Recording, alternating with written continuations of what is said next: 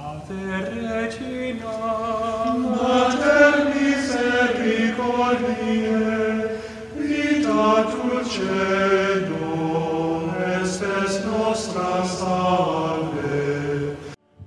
The Lord be with you. A reading from the Holy Gospel according to John. Jesus said to Nicodemus, "Just as Moses lifted up the serpent in the desert, so must the Son of Man be lifted up, so that everyone who believes in him will have eternal life. For God so loved the world that he gave his only Son, so that everyone who believes in him might not perish, but have eternal life. For God did not send his Son into the world to condemn the world, but that the world might be saved through him. Whoever believes in him will not be condemned, but whoever does not believe has already been condemned, because he has not believed in the name, the only Son of God.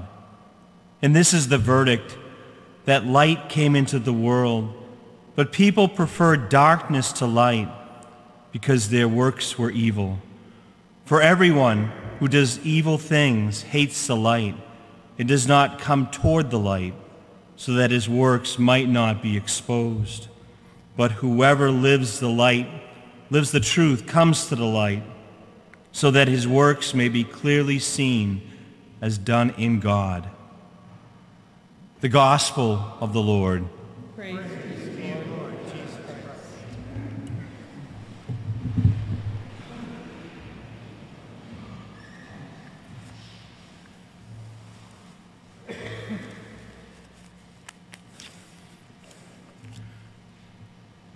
You never really know someone until you know what's in their heart.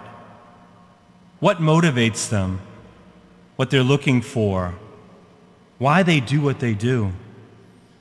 In the gospel passage we just listened to, Jesus lays bare the heart of God with Nicodemus, a member of the Sanhedrin, Israel's ruling body. Nicodemus was afraid to come to talk to Jesus during the daytime, so he came at night. So what message does Jesus give to this confused and fearful Jewish leader? And by the way, Jesus gives us the same message today. Why did he come? Because the Father sent him. Why did the Father send him? Because he loved the world so much. God simply couldn't bear to see us perish in our sins. He longed to share with us his everlasting life. God cares about you and I.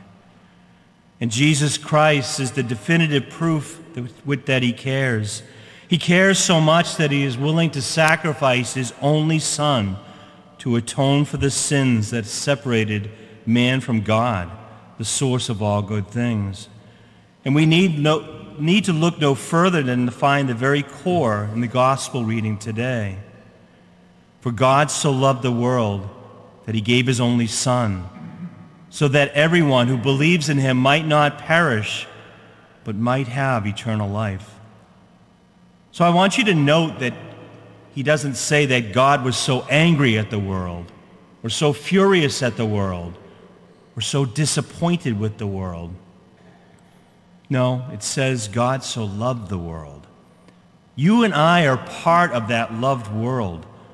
It is to you and me that these words are addressed. There's no hidden agenda. There's no selfish undertones, only pure generosity. This is the heart of God, of the Lord who longs for our friendship. And only when we internalize this fundamental motive of God does our Christian journey truly begin. So if you all look up here, I have a $10 bill. It's gone up a little bit yesterday since the 4 o'clock Mass. Now with this $10 bill, you could go to Dunkin's and buy a couple of medium coffees and a couple of Boston creams. Would anyone like this $10 bill? Anybody here? Come on. 2 Dunkin's. Okay. So I'm going to take this and I'm going to crumple up the $10 bill. Who wants it now? Few people. But what if I were to take this $10 bill, put it on the ground, and just crush it and step on it and put it into the dirt? Who wants it now? You want it now? My friends, we've all learned a lesson. No matter what I did to the money, you still wanted it, because it did not decrease in value. It was still worth $10. Many times in our lives, we are dropped, we are crumpled and ground into the dirt by the decisions that we make for ourselves, the circumstances that come into our lives. But we never lose value in God's eyes, whether we're dirty or clean, crumpled or finely creased. We're still priceless to our Creator, who knows us through and through and cherishes us no matter what. That's what the crucifix proves, and that is the cause of our Christian joy, a joy that no one can take away. Jesus wants us to be with him forever, so much that he was willing to be torn. He was willing to be crumpled and ground into the dirt. He was humiliated, but he loved us so much. God never gives up on us. He wants to be the Savior that we need. This is the unquenchable source of every Christian joy and hope. We are truly blessed. We know that God loves us, that we are infinitely valuable in his eyes, no matter what, in spite of our sins, in spite of our failings and weaknesses. And if you don't know that, I'm here to tell you that today. St. Paul tells us that God, who is rich in mercy because of the great loves for us, even when we are dead in our transgressions, brought us to life with Christ by the grace you have received. That grace is our sacraments, the sacrament of reconciliation, the sacrament of the Eucharist, and the graces that we received when we were baptized. We are God's. He loves us that much. He loves us that much that he wants to spend all his time with us. All we have to do is accept it. Mercy from God is not a reward for our goodness. It is given to us because of God's love for us, because he is merciful. But if we have learned nothing in our years of formation, we have certainly learned that we will not receive anything until we ask for it. Jesus told us to ask, to knock, to seek what we only want from God. For God so loved the world that he gave his only Son, so that everyone who believes in him might not perish, but might have eternal life. That's what he wants. He wants us to have that eternal life with him, to share that life. And it brings him great joy, and he rejoices when that happens. Every year in the middle of Lent, on the fourth Sunday of Lent, the Church invites us to rejoice. This Sunday is Laetare Sunday, the Sunday of rejoicing. The rose-colored vestments, we don't wear because they just look good on us. Don't they look good? But they are a symbol of joy, like the pink horizon that comes from a beautiful sunrise.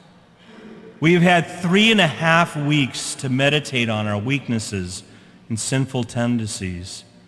Laetare Sunday is the Church's way of giving us a shot in the arm as we approach the darkness and horror of the days through Good Friday and Holy Saturday. It's an opportunity to savor and keep in mind what awaits for us on Easter Sunday, the reality that Jesus Christ is risen from the dead, and our hearts will always be filled with joy.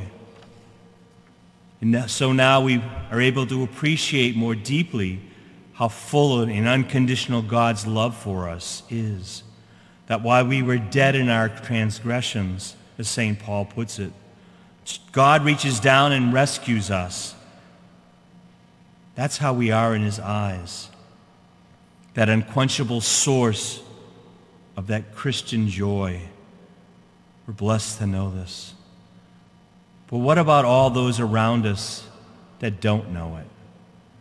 What about those people, our friends and family members, people that we work with that don't understand? We all know someone like Nicodemus, who even though he was successful in the eyes of the world, he was searching. He was unsatisfied in his heart.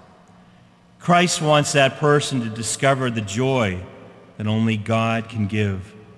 And how will they discover it? That's our job. We need to tell them about it.